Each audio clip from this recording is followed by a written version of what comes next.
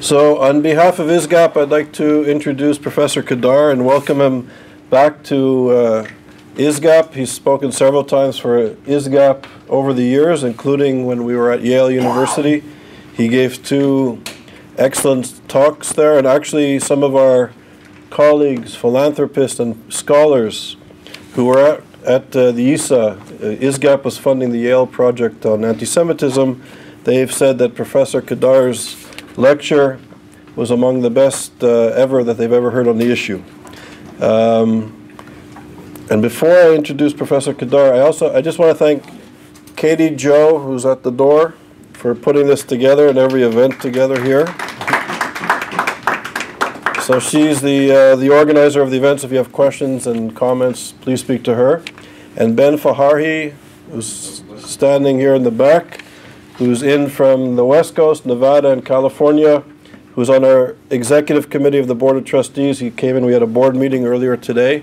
So Ben is doing amazing work, allowing these events and our work to take place. And Ben is really a leader of our efforts, what we're trying to do, in the real sense of the word. So Ben, thanks for coming. So Professor Mordechai Kedar is a scholar of Arab literature, and he lectures at the University, Bar-Ilan University. He received his PhD from Bar-Ilan. Professor Kedar is an expert on the Middle East, on the Arab population of Israel. He served for more than 25 years as in the IDF military intelligence, where he was a specialist in Islamist groups, the political discourse of Arab countries, the Arabic press and mass media and popular culture, and the Syrian domestic context. The Los Angeles Times, Edmund Saunders described him as one of the few Arabic-speaking Israeli pundits seen on Arabic satellite channels defending Israel. And he's been doing this regularly, and there was a YouTube that went viral a few years ago where he was giving the business to Al Jazeera. And Professor Kedar, it's really an honor that you're here. And he's been now on the road. He's worse than Bob Dylan, I think. He's been on the road for 8 weeks, running around North America in blizzards and minus God knows what. He was in Canada and all over North America, trying to wake up, if I may speak on his behalf, trying to wake up the American Jewish community, put it this way. And he's doing what he's putting all of his energy and effort into trying to bring awareness and to wake people up at the issues at stake, not just in Israel, not just in the Middle East, but in Europe and in the United States of America.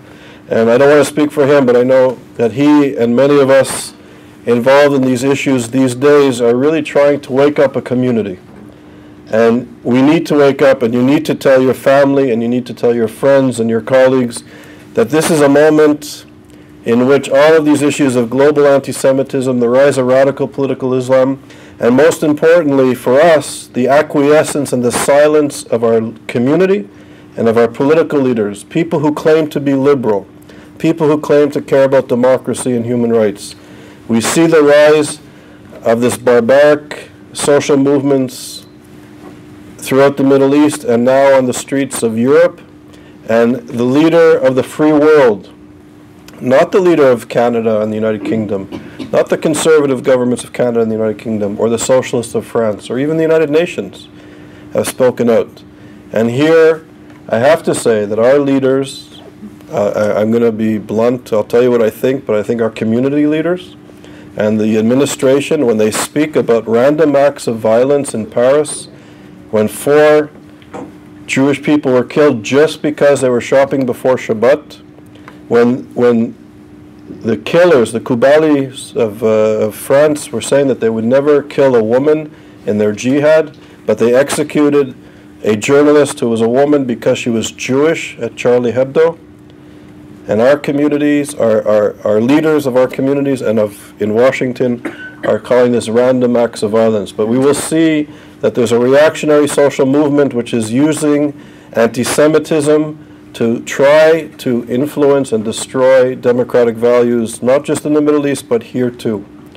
So the next months, when with the engagement of Iran, and it's the 5 countries plus 1, the P5 plus 1, are negotiating nuclear deals with Iran and engaging the Muslim Brotherhood, inviting them to the White House and to the State Department, and not mentioning anti-Semitism? Could you imagine negotiating apartheid and not mentioning segregation or racism? And the silence has an impact. We know in philosophy, when we do something, it has implications, it has an impact, and when we don't do anything, it also has equally powerful implications and effect. And we can no longer be silent. This is the month, these are the months coming ahead are crucial to the survival of the Jewish people and to democratic values. So on this note, it's a distinct honor to invite Professor Kedar to the podium.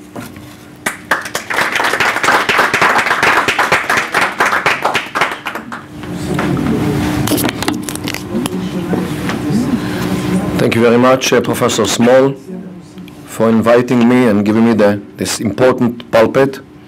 And Katie Jo, I don't see her. I also thank her for arranging this nice evening. And I thank, of course, my friend Eva Rosenstein, who is here, who trains Israelis how to speak in the American media. I think that she deserves.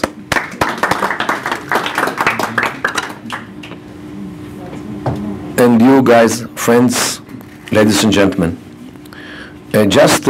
Professor Small, just to add a little bit for what you said about the kosher market. The prices of kosher food in Paris are between twice or thrice as expensive as regular. Means somebody who goes to shop in such a place where almost all the products are significantly higher in price from anything which you can find in the street, he is definitely somebody who would eat only kosher food. Means a Jew. Okay? So now to say, knowing this, to say that it's a random shooting, it is really not in the spot. So, Charles, you can add to this. The prices are, for a reason, high. So who in the world would go to shop in such a place if he doesn't deliberately eat only kosher food? Means he's a Jew. Okay, so remember. I chose this flyer because it came to me by mail. I got it by mail some years ago, 2012. And I just wanted to show you what happens here in some universities. This is in Rutgers, a lady named Charlotte Cates. Israel is an apartheid colonial settler state. I do not believe apartheid colonial settler state have a right to exist. What is this country? Isn't this a settler state? Are we all indigenous Americans? And a lady named Cates, isn't she a settler or a daughter or a granddaughter or great-granddaughter of a settler? So what do I mean? She doesn't believe that colonial states have the right to exist. So start with America before you talk about Israel. Okay? But she doesn't think deeply enough. And at Rutgers, you cannot kill Jews, but you can help people who do.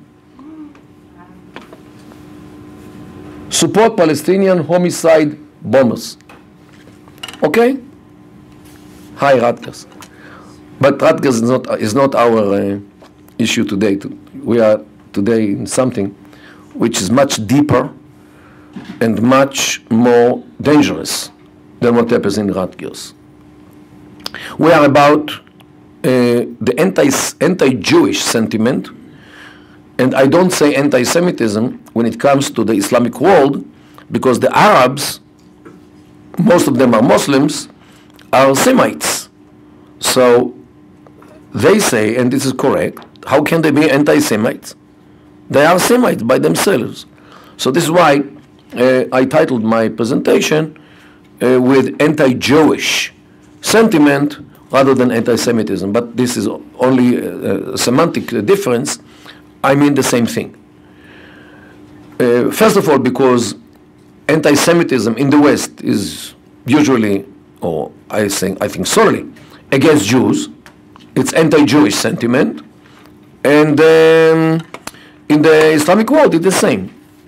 So definitely, it is more or less the same thing.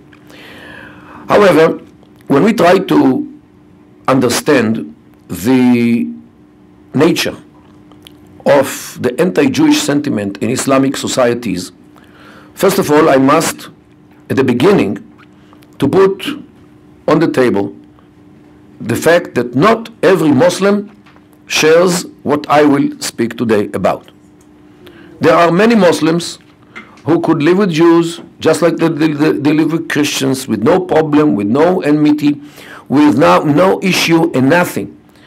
And even, I would say, most of the Muslims are those peaceful, nice, accepting, moderate as they are. I am not speaking about them because they are no problem, neither to Jews, nor to Christians, nor to any other group.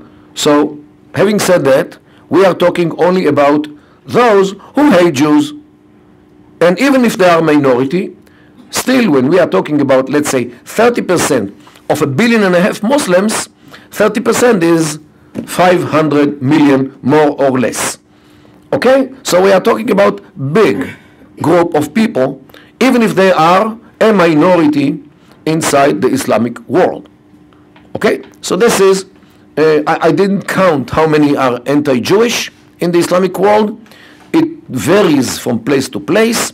But if I say that something between quarter and third do carry some anti-Jewish sentiments, I think that I'm not mistaken.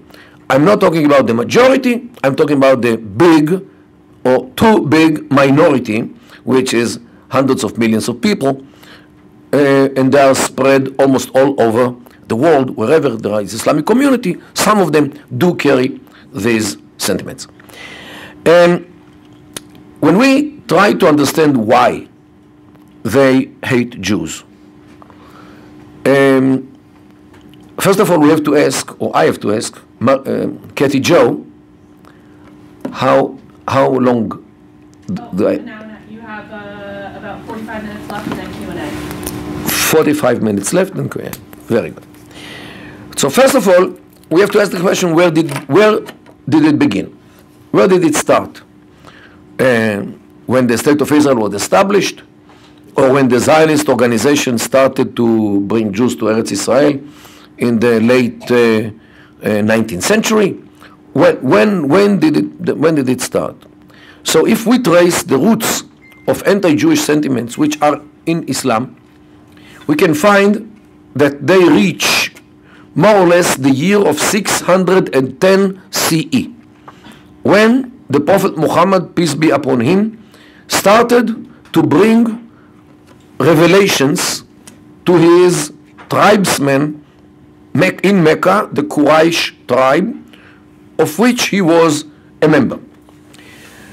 He started bringing them stories about Adam and Eve, and about Abraham and Isaac and Jacob, and the angel Gabriel, and Allah, and Joseph, and how he was thrown to Egypt, sold to Egypt by his brothers, and the issues which he had with lady in Egypt, and the Israelites in Egypt, and Pharaoh, and Jesus, and Johannes. So his family, his tribe, accused him that the whole thing which you bring as Islam, this is no more than asatir al-awwalin. In Arabic, as stated in the Quran, means the stories or the legends of the first ones, means Jews and Christians. They accused him that the whole thing about Islam, the whole Islam, is a replica of Judaism and Christianity, because they are familiar with all these stories which he brings them about all these people and the events of the which are already described in the Torah, in this first Testament, the Second Testament. So he actually was accused that the whole Islam which he brings is nothing new. It is only a copy and paste from Judaism and Christianity. This is, by the way, Muslims developed the idea that he was illiterate. To say, how could he copy from the Bible or the Second Testament if he is illiterate? Okay? I ask, how could he be illiterate if he was the business manager of his wife? Couldn't he read even a note? So, okay, this is a question about his illiteracy, but never mind. Again, he doesn't have to read. He had a good friend, a Jew. His name was Ka'b, who was the informant. And in order to hear stories, you don't have to read. You can hear, you can listen, memorize.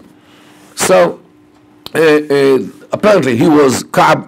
He was the source of all these Jewish stories, ideas, mitzvot, obligations, or things which he brought from the Bible, from Judaism to Islam.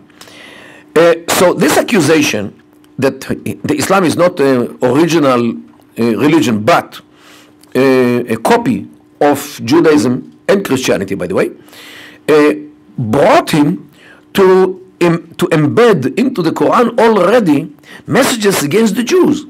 Because in order to show that his religion is original, he has to show that Judaism is void. That Judaism doesn't exist anymore. And since Islam came to the world, Judaism doesn't exist anymore. This makes him a real religion, valid religion. How can you say that I am a copy of Judaism? Judaism is void. For example, there is a verse in the Quran which says, Inna din inda Allahi al-Islam. The religion at Allah's is only Islam. Allah doesn't know any other religion. Allah doesn't recognize any other religion. So Islam is the only religion in the entire world. This is the idea. You know, you can compare it to the theory of replacement in the Islamic version. Once we had the Christian version, and later comes the Islamic version, which cancels Christianity as well. Okay? Now, since Islam is the only valid religion, Jews should convert to Islam if they really believe in Allah, and if they don't, the wrath of Allah rests on them, as mentioned in the first chapter of the Quran, Al-Mardub alayhim. Christians are those who went astray, Ad-Dalun, as it say in this, or Dalin, in this verse. Jews are those whom Allah took the gospel from, because they forged and maimed and changed the Holy Scriptures, especially by erasing the name of Muhammad, who was already in the Torah and in the Nevi'im and Ketuvim, the prophets, and because Allah already gave them the idea that Muhammad will one day come, and they erased everywhere when Muhammad appears, they erased. How do they know? In one place they forgot.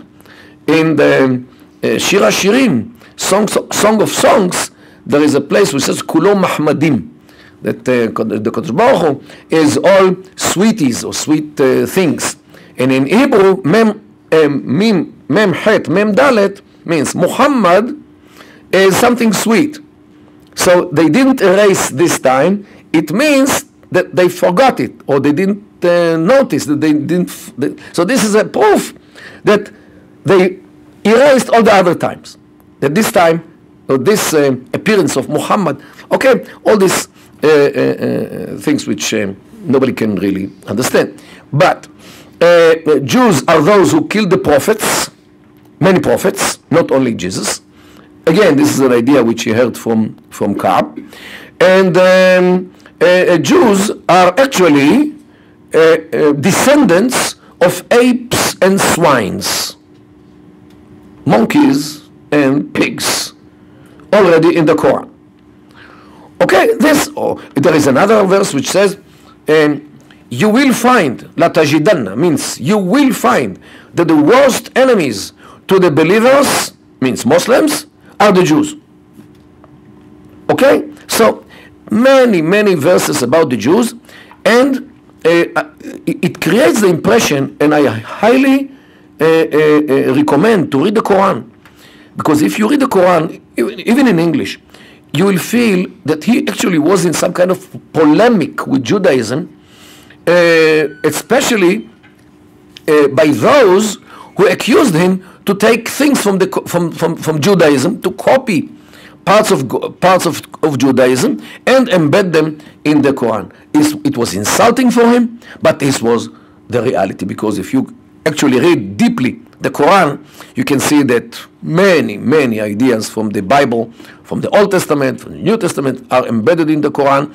Even the slaughtering of Isaac, as mentioned in the book of Genesis, was taken by Muslims, and today, since then, it is the slaughtering of Ishmael, whom they claim that they are the descendants of. Okay, so this is how. This is why he was accused that the whole thing is no more than a replica of Judaism. So already then, he started to bash the Jews, to call them names, denigrating names like swines and apes, and so forth, in order to prove that Islam is not connected to them. How can he be connected to such people who are descendants of apes and swines? It continued later when he emigrated in the year of 622, more or less 12 years after he started his prophecy, when he emigrated to Medina. Then he became the mayor or the ruler of the city, but a group of Jews did not convert to Islam. They refused. So after like a year and a half of attempts to convert them to Islam, he slaughtered them all in one day. And this is stated and described very proudly in his seerah, in his biography. Other tribes of Jews, Banu Nadir, for example, were slaughtered in an oasis near Medina, which they lived in. So definitely, when he became a ruler, a commander of an army, which in Medina, he definitely treated Jews in such a way which today many echo, because those who were slaughtered out of the city were slaughtered in an oasis named Khaybar. This was the name of the oasis. Until today, we hear slogans, Khaybar, Khaybar, Ya Yahud, Jaish Muhammad Sayaud. Means, Khaybar, Khaybar, oh Jews, the army of Muhammad will come back. I myself, when I was a soldier in the 70s, one day I was ordered to take a bucket of paint and to erase such a slogan which was written on one of the walls in Jericho. Okay, so those events of the 7th century where he slaughtered Jews are alive until this very day. They take those precedents as the way how to treat Jews. Why? Because it's already was done by Muhammad, who is the role model for all the Muslims, to wherever they are and in whatever time they are living, to walk on his footsteps, because he was directed by Allah and he was infallible, and whatever he did should be the example for every Muslim in the world, wherever he lives and whenever he lives.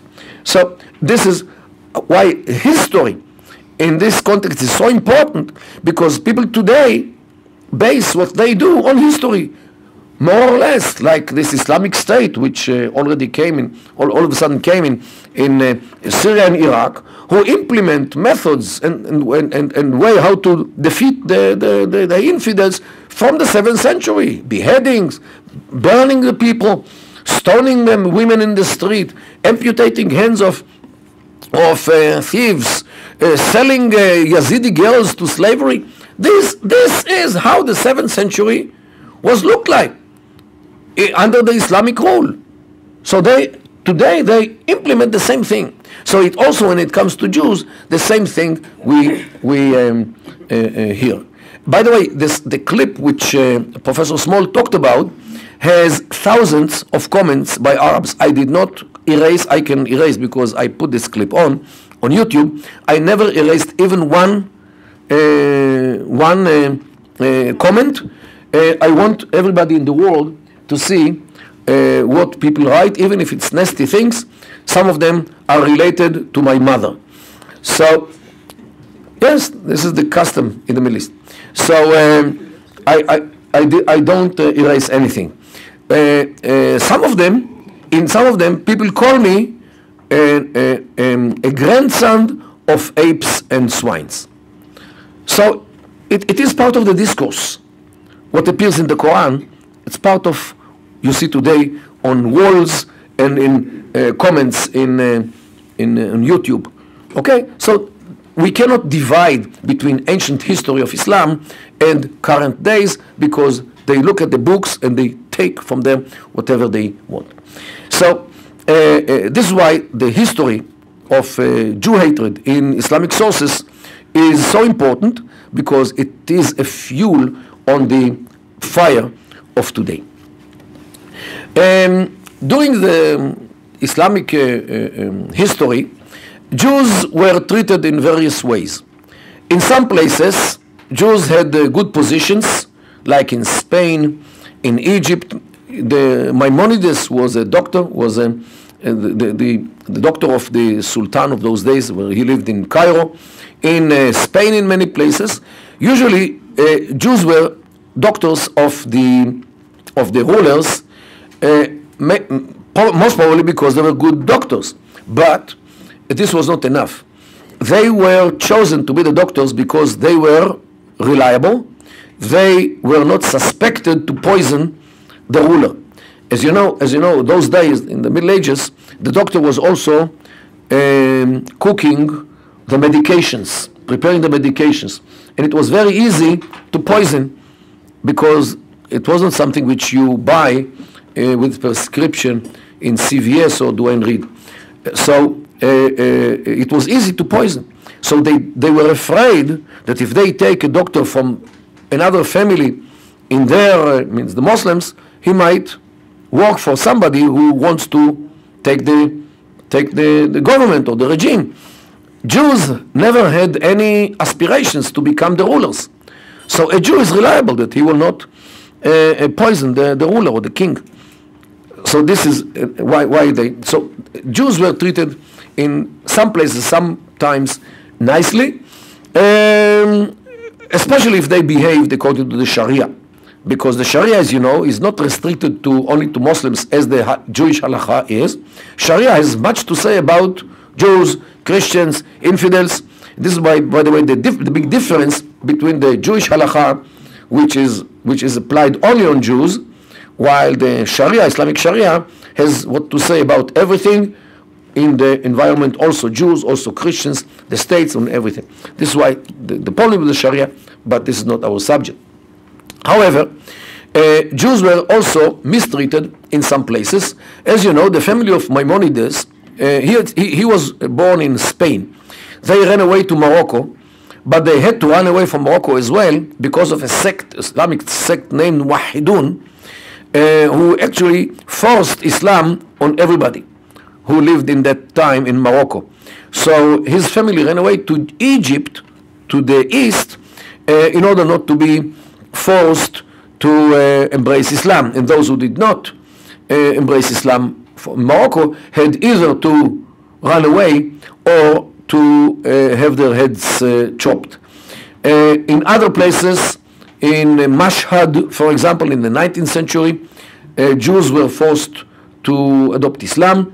And actually in Tel Aviv, where I was, the house near the synagogue which I was a part of, there was another synagogue of Anusei Mashhad, those Jews who came back to Judaism after they were forced to embrace Islam in the city of Mashhad, today in Persia. The Persians, the Shiites, and this is stories which Jews tell until today, used to view Jews as impure, najas in Arabic and Persian. And whenever a Jewish lady went to buy fruits in the store, she was not allowed to pick, because if she touches an apple in the box, the whole box becomes impure. So what she had to do is to stand with a basket, and the shopkeeper would take the rotten apples, the rotten thing, and throw into her basket without touching her basket, because the basket as well is impure. And she had to pay by putting the money on the table, so they don't touch each other because she is impure. So Jews were, it's until this very day. Sometimes people call me najas, means impure, because of this idea that Jews are impure. So these things are existing out there. I'm not saying that everybody relates to us Jews as impure, but definitely it is around. Nobody can deny. When it came to more modern times, we see how ideas which come from Europe actually find a very fertile ground in the Islamic world. It started already in the 19th century, in 1840, in a blood libel in Damascus, where 6 Jews were killed because of a boy, Christian boy, who disappeared, and they claimed that they took his blood in order to bake the matzot, the bread for Passover, with using his blood. The same thing which we saw in Europe so many times, so many years. Definitely infiltrated into the Islamic world way before the Zionist movement came to the world. Because the first Zionist movement, the first conference of the Zionist movement was in 1897. This was dozens of years beforehand. So you cannot blame the Zionist movement for this blood libel of Damascus. This is something which was totally detached from whatever happens in the land of Israel. It came from Europe.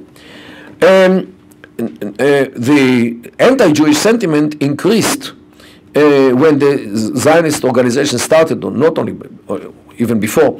Jews started to come to the land of Israel in big numbers ever since the end of 19th century, and Jewish towns and farms were started to be built in the land of Israel, starting in Petach Tikva in 1882, and Rishon LeZion, Rehovot, Rosh Pina, and many others. Those days they didn't see yet the state of Israel, but they were already against the immigration of Jews, or coming of Jews to Eretz, to land of Israel, because some of them understood that the Jews are planning something, and they, of course, they read the Jewish newspapers, especially in English, which were published in Britain. So the intentions of the Zionist organization, since it was established, to bring Jews to Israel and finally to have a Jewish home, and everybody has to understand what Jewish home is, especially since 1917, since the declaration of Balfour. They understood that here the Jews are planning something big to do in the land of Israel, means to come back to their land, come back to life, come back to be, Allah forbid, a religion, a relevant religion. And this is the problem, because Judaism, as I said before, was cancelled by Islam. Islam came to the world to replace Judaism and Christianity. This is the basic idea of Islam, the whole raison d'etre of Islam. And here Jews are coming back to their land. Later, in 1948, they established a state which the world recognized. Okay, but since when do they have any right to have a state? They have to be subjugated to Islam, to be Ahl Dhimma, to be Dhimmis. You can read the book of Bat Yaor, Dhimis and Dhimitude.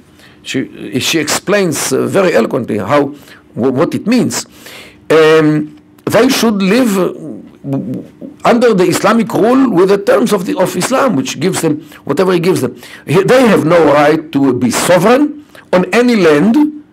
This was already in 1948. 1967, they dared to occupy Jerusalem, which is the third place in holiness to the Sunni Islam, not the Shia Islam. And what will be the next step? They will build the temple. And this way, this is what they are afraid of. This way, Judaism will come back to life. So what will be the Islam? The whole raison d'etre of Islam is cancelled if Jews come back to life. So for them, viewing Israel, and the Jews support Israel, and the Jewish claim to the land of Israel, and to the right of Jews to live in the land of Israel, this is something which they view as a theological threat on Islam. Before it is anything connected to territory, because it is anything connected to national rights, or political rights, or human rights, or whatever rights. It is, first of all, it is a theological threat on Islam, because they have no explanation. How come Jews are coming back to their land, to their city, and Allah forbid they will build the third temple. By the way, this is why they are so harshly, vociferously are against Jews who pray on the Temple Mount. Somebody told me, I didn't see it, that in Turkey there are demonstrations where people are carrying signs, Al-Aqsa, ... Jews are denigrating Islam. So by praying in Al-Aqsa, Jews denigrate Islam. Excuse me? We pray in a place which once was the place of our temple. We have nothing to do with Islam. We don't mean to say anything or to do anything to Islam. We have nothing against Islam. Let them believe what they believe in Mecca or Medina. We have...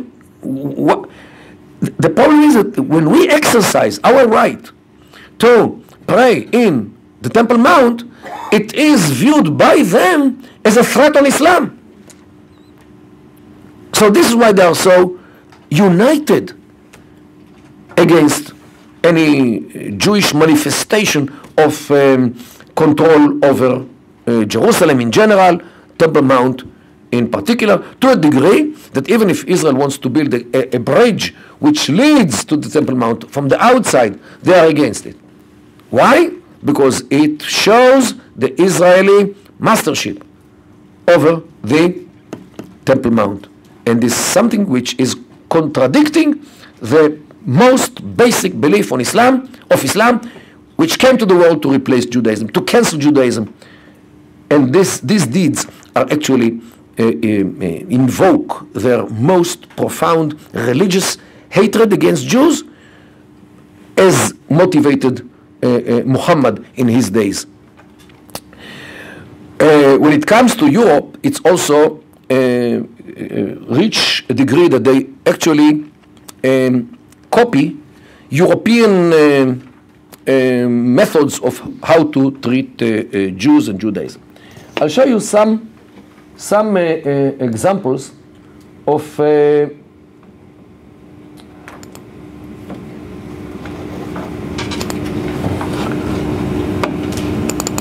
what they publish. First of all, you might know there is a new library in Alexandria in Egypt named the Library of Alexandria. Mubarak already built it with the money of the world and UNESCO, but he actually took a name of something else.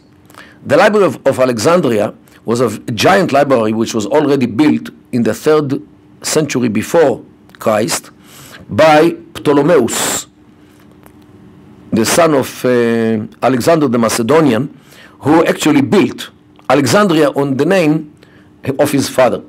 he built the Library of Alexandria already then, and he collected into this library all or most of the scriptures which he could find, mostly papyri, of the ancient world, from Greek mythology and many other, from Egypt, and it was a whole treasure of the ancient knowledge, ancient writings, ancient stories, and whatever. This giant library of Alexandria, well known in the history of the ancient world.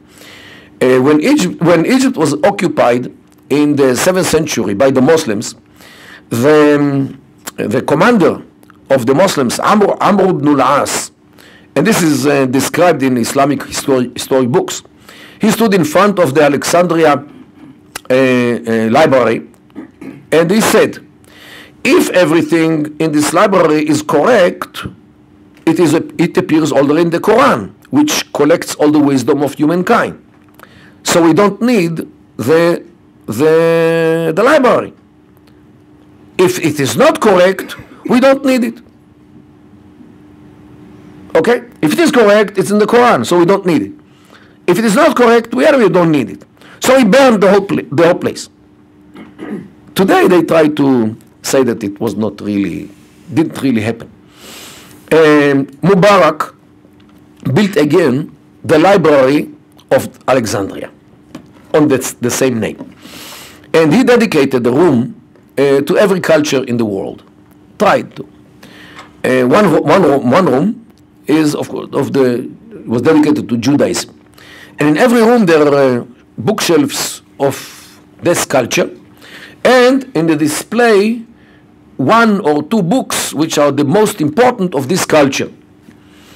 The Israeli ambassador of Egypt was invited to cut the ribbon of that room when the library was established, and he went into the room to see what books they have in display. And they saw in the display, in this special cabinet of display, that a sign which says the 2 most important books of Judaism. One was the Bible, and the other one was the Protocols of the Elders of Zion. He immediately protested against it. What do you mean? This is a forgery from Eastern Europe. What do you mean? This is an important book for Judaism? This is a sheer lie against Judaism. It took them 3 months until they replaced it, until they took it out.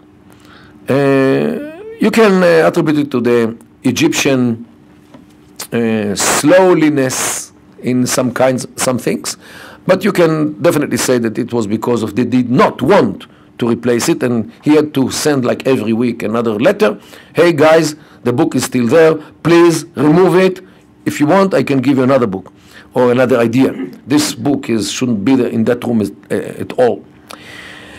But this incident actually shows us to what extent, and I give them the benefit of the doubt, they did not mean to bash Jews by this book. They thought,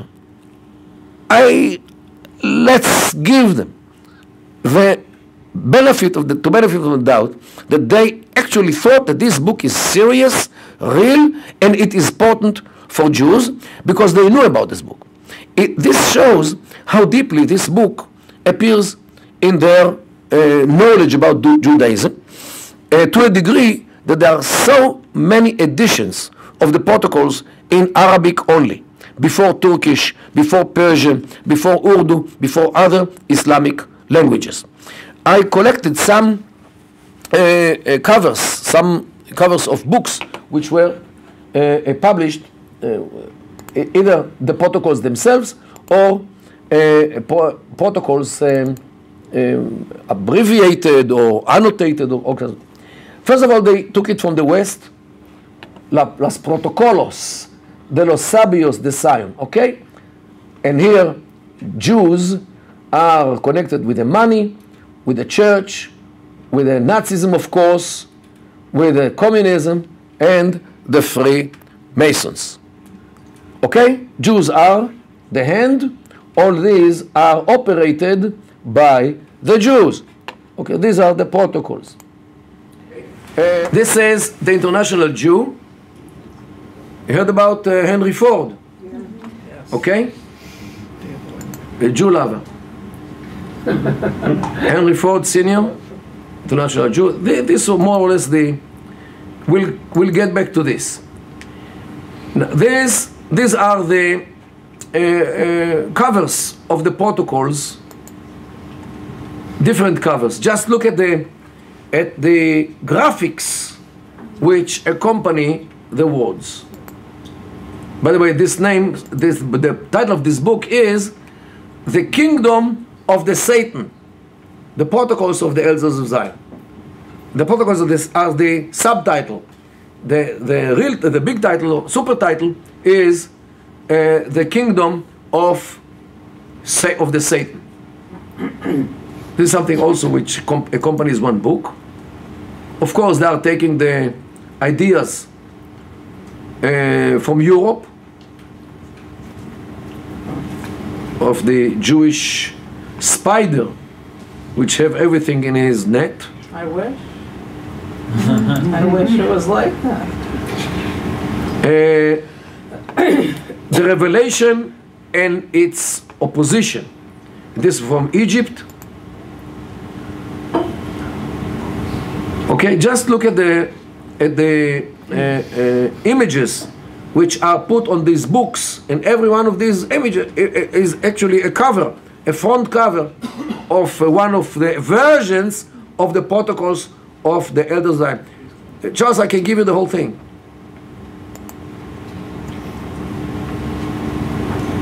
Again, the spider, the blood, the snake. The subtitle is "The Jewish Danger," above the protocols. Again, the snake, the blood. This is an internet version. The whole world is burning because of what happens, and the Magen David Star is above the world. This is from this book.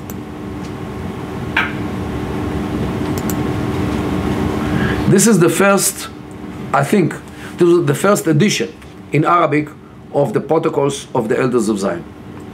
It was written by Abbas Mahmoud al-Akkad, one of the Egyptian thinkers of the 19th century, already then. What year was this published? What year? I think either the end of the 19th century or beginning of the 20th. When the protocols were written? I think the late 1890s. Okay, this is according to what I think. He lived in the change of the centuries between the 19th century and the 20th. So this, I think, is the first edition. Already the images which saw later in the Der Stürmer. Look at the eyes with the Star of David. This is the same from the beginning. Sharon. And there are many. Look at this nice. George W. Bush, Sharon, Fuad Ben Eliezer, Barack. This I don't, and others here also. Einstein.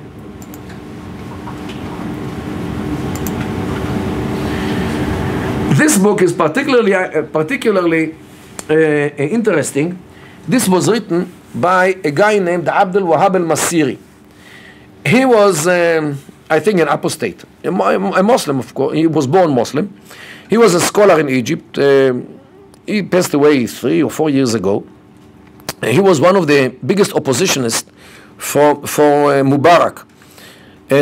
But he wrote, I think he spoke Hebrew, because I had with him like at least 3 times encounter on TV. We took part together in debates.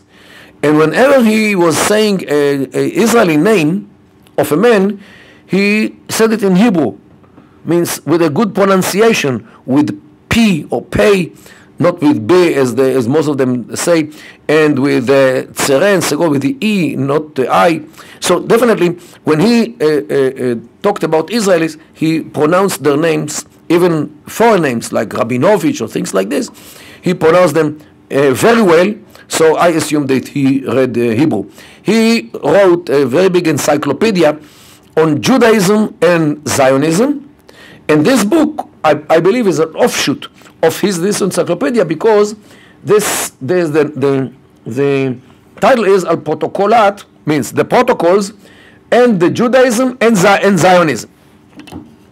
So I believe that this book has much to do with his encyclopedia of Judaism and Zionism, as appears in the title of this book. And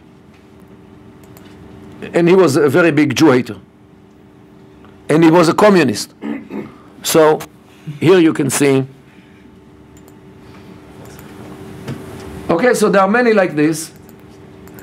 But I want to return to another one which I showed in the beginning, because here is the most interesting.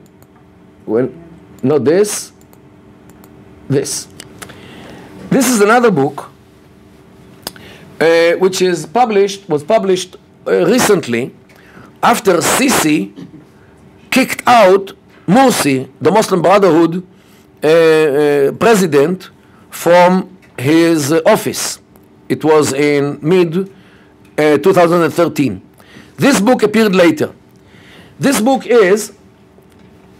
says, Sirri Lil-Raya, means top secret, Protocolat Chachamat El-Ikhwan, means the protocols of the rabbis of the Muslim Brotherhood. Chacham in Arabic is rabbi. So he doesn't take the elders, he says rabbis, means the Muslim Brotherhood, which the Sisi government want to bash, they are rabbis, not elders.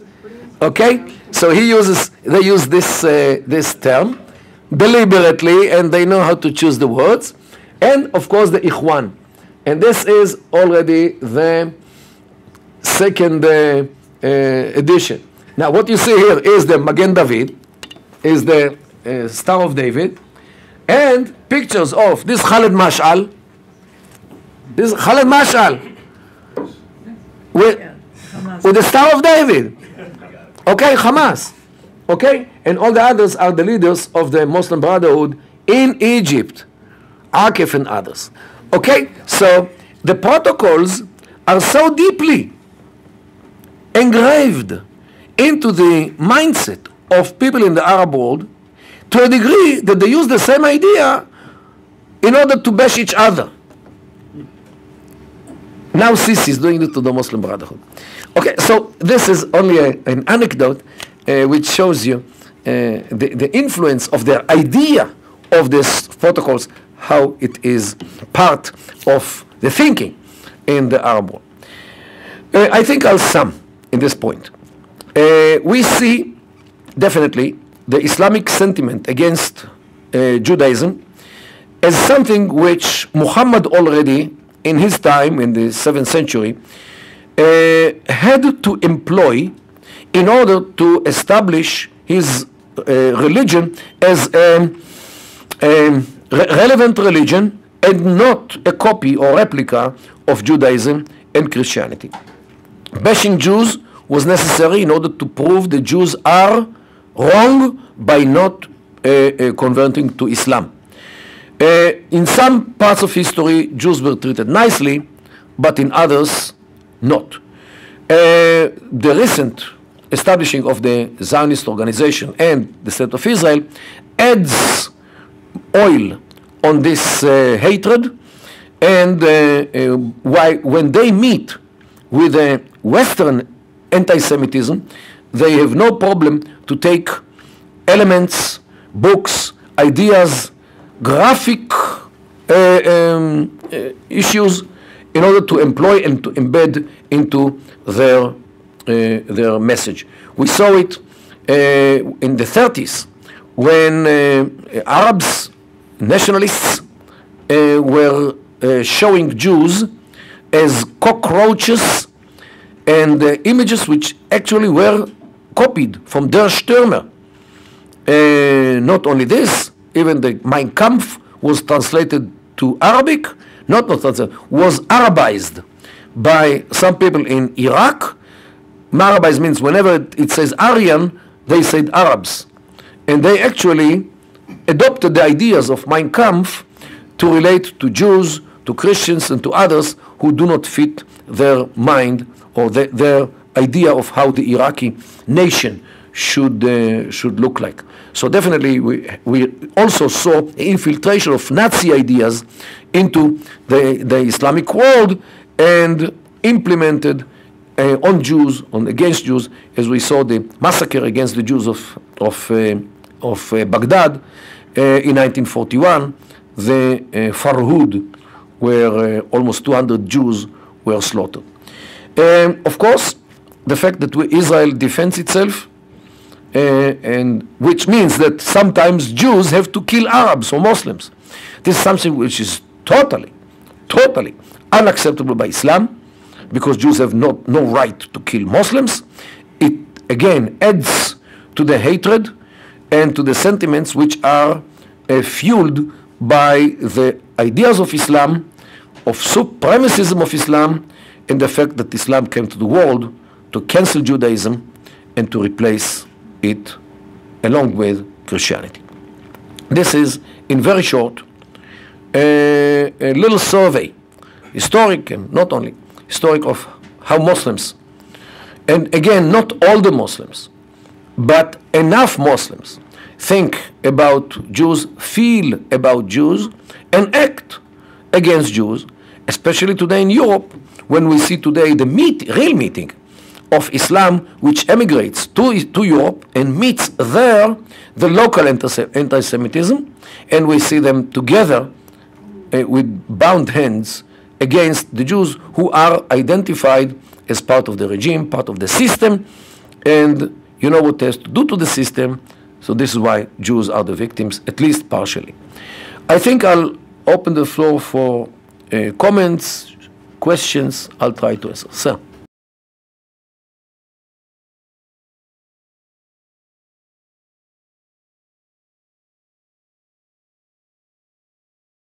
We see the rise of this barbaric social movements throughout the Middle East and now on the streets of Europe. And the leader of the free world, not the leader of Canada and the United Kingdom, not the conservative governments of Canada and the United Kingdom, or the socialists of France, or even the United Nations, have spoken out. And here, I have to say that our leaders, I'm going to be blunt, I'll tell you what I think, but I think our community leaders and the administration, when they speak about random acts of violence in Paris, when 4 Jewish people were killed just because they were shopping before Shabbat, when the killers, the Koubalis of France, were saying that they would never kill a woman in their jihad, but they executed a journalist who was a woman because she was Jewish at Charlie Hebdo. And our communities, our leaders of our communities and in Washington are calling this random acts of violence. But we will see that there's a reactionary social movement which is using anti-Semitism to try to influence and destroy democratic values, not just in the Middle East, but here too. So the next months, when with the engagement of Iran, and it's the 5 countries plus 1, the P5 plus 1, are negotiating nuclear deals with Iran and engaging the Muslim Brotherhood, inviting them to the White House and to the State Department, and not mentioning anti-Semitism. Could you imagine negotiating apartheid and not mentioning segregation or racism? And the silence has an impact. We know in philosophy, when we do something, it has implications, it has an impact, and when we don't do anything, it also has equally powerful implications and effect. And we can no longer be silent. This is the month, these are the months coming ahead are crucial to the survival of the Jewish people and to democratic values. So on this note, it's a distinct honor to invite Professor Kedar to the podium.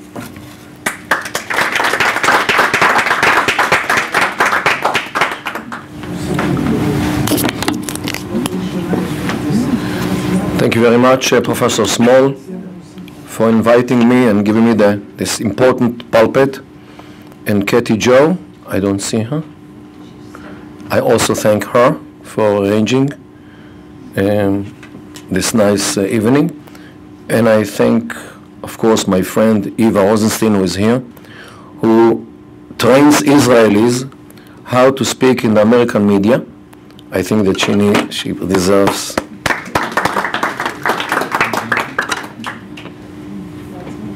And you guys, friends, ladies and gentlemen, Professor Small, just to add a little bit for what you said about the kosher market. The prices of kosher food in Paris are between twice or thrice as expensive as regular.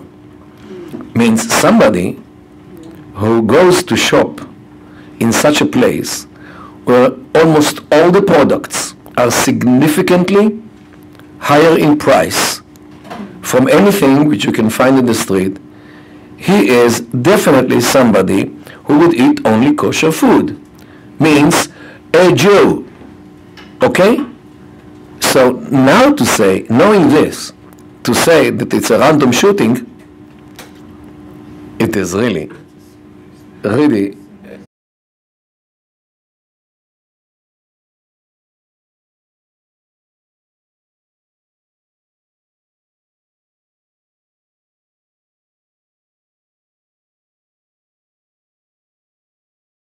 So on behalf of ISGAP, I'd like to introduce Professor Kedar and welcome him back to ISGAP. He's spoken several times for ISGAP over the years, including when we were at Yale University.